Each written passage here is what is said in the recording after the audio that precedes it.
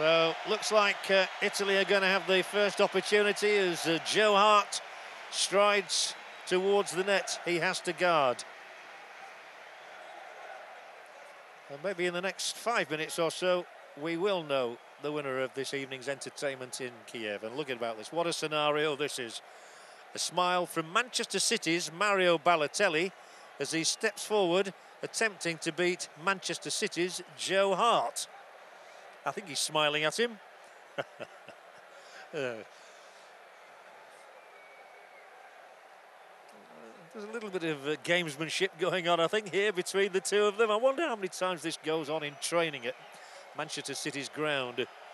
It's Balotelli against Hart. Always important to get the first kick in. Balotelli right-footed. Not a long run-up.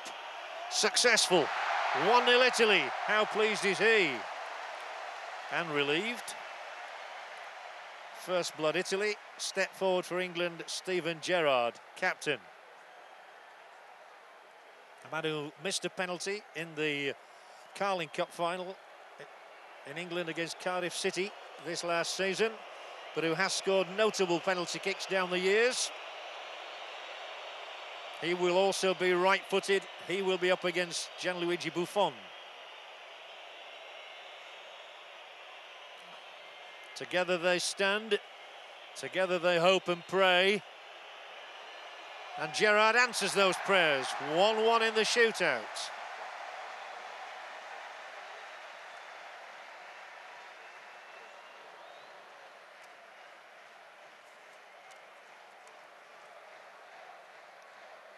Unerringly driven beyond the right hand of the goalkeeper. Riccardo Montolivo will be the next tasked with scoring for Italy. Yet another right-footed kicker of the football. Montolivo for Italy against Hart, the goalkeeper, and he's driven it hard, wide, low, outside the uprights. A miss by Montolivo. But it is still 1-1, remember, until England's Rooney comes forward now to try and give England an advantage. Rooney with 9 successes in his last 11 spot kicks. Agony for Italy. Agony for Montolivo. Can Rooney give England the advantage? He pats the mark down to make sure he has the ball spotted absolutely perfectly. Wayne Rooney, you remember, missed the first 2 matches of these European Championships, having been sent off against Montenegro. Came back from the ban with a goal. This is Rooney now, and he makes it 2-1 England. They are in front by the narrowest of margins. Struck to the goalkeeper's right. Buffon went the wrong way. Cheers on the England bench. Up comes Andrea Pirlo next for Italy. Not yet vital, but he knows that really, if he misses, his country will be in trouble. And Joe Hart smiling, enjoying it, almost doing a Bruce Grobbelaar. You remember the Liverpool goalkeeper who once in a Champions League final, a European Cup in those days, tried to put off the taker by jiggling up and down on the line. This is Pirlo. Oh, how cheeky is that? The floater. And it's 2-2. Well, it was arrogant, it was calculated, it was effective from Andrea Pirlo. Barely touched the ball. And I wonder what Hart was feeling as he went to ground there. Oh dear, probably.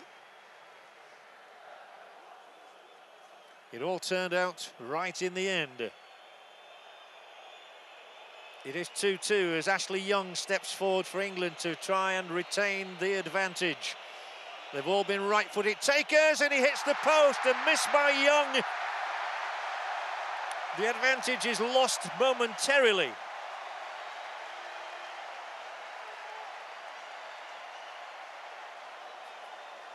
So we are back where we started. 2 successes and 1 miss on each side.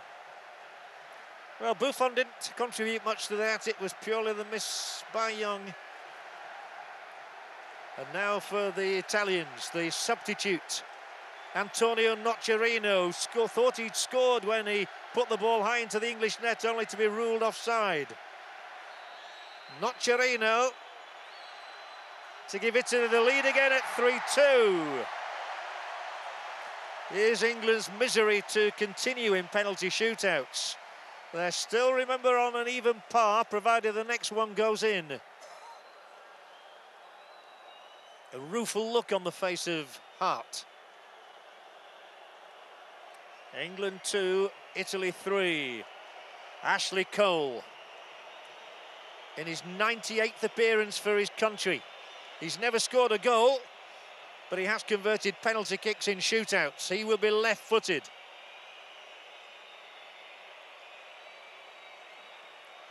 This to even things up again. It's Cole.